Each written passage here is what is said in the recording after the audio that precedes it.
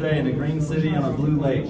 It's a balmy 26 degrees here in Cleveland, Ohio, with another 2 inches of snow coming in tonight, and there will not be a snow day tomorrow. Okay, 50. So, real quick, Yeah. what you want to do is this, turn light is green, so you can see here. You're just gonna put it right here. Okay.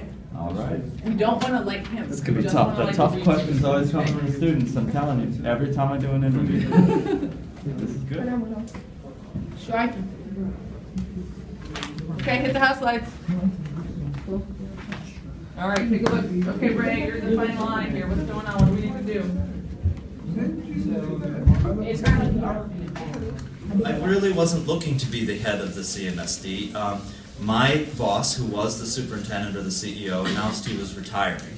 And what happens in my role when your boss retires is pretty typically the new boss picks their own team. And so I was kind of faced with a decision of, you know, I could probably have to go find another job in another city, or I could find a way to stay in Cleveland, and I love Cleveland, and so I decided to apply to be the superintendent. I got cut. When we were going through the interview process, they didn't pick me, and I was really relieved. I remember feeling relieved that, oh good, somebody else has to do that job. And the board interviewed 3 other finalists, and they came back and said, you know, we want to keep doing what the district's doing now, and you were in the pool originally, would you reconsider? And so I kind of fell into it by accident. I think there's a leadership lesson in there. I have never actually gotten a job that I went aggressively to find. I've just kind of let my career path unfold in front of me, and the right things have happened when they're supposed to. So I think that's what I learned from it. But I really wasn't looking to be the superintendent, it just kind of happened. What are you going to do with the $50 million passing issue 107?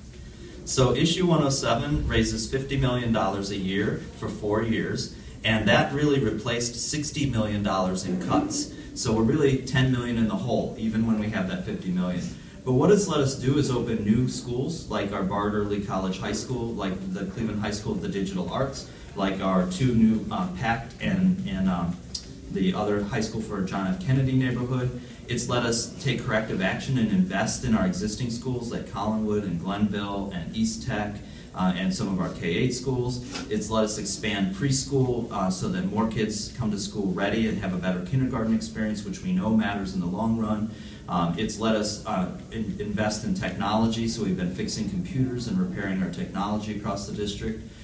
It's let us focus on career and college readiness, and so we have more advanced placement courses now. We have more courses that are connected to universities now. So that money has really allowed us to do an awful lot of things. One big thing it's done is allowed us to reduce our average class size across the district too. So we no longer have lots and lots of classes with 40 and 45 kids in them. We have lots more classes that have 20 to 25 kids in them, which is so much better for our students. That's a wrap, right? Yeah. Okay.